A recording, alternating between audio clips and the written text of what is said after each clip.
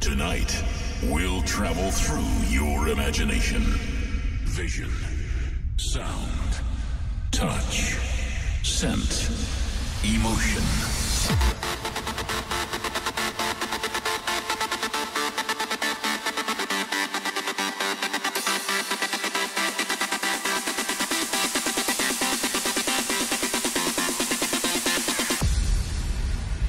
Your mind can take you anywhere you want to go. If you imagine something, you think about it, and your mind forms a picture or idea of it. To imagine is to step into the zone of unreality. Traversing the bounds of unreality to reality is possible. Imagination resurrects the souls lost in the mind's eye. And we need to restore the latest firmware recovery mode. We will ignore that and proceed on to the next step. And then browse to the firmware, and I've got my version 3 firmware.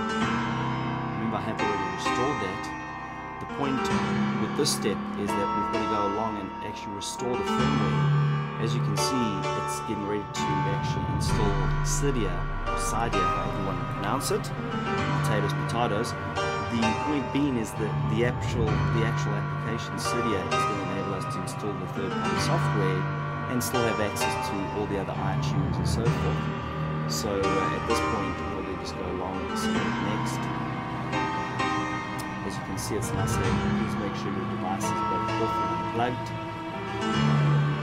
Not off, plug the device into the first, then click the power button, so it's still basically to go ahead, and in my case, it's already off, so it's next.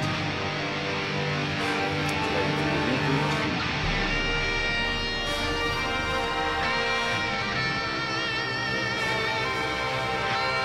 And as you can see, it's updating, it's uploading the RAM disk.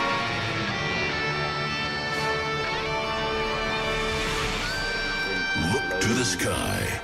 Just about done. Visualize the music. It's about a 3-minute process. It's no rocket science procedure. Make sure you actually click the button. Do you mean to click the button? Welcome to our world. This is pretty much going through, and it's done.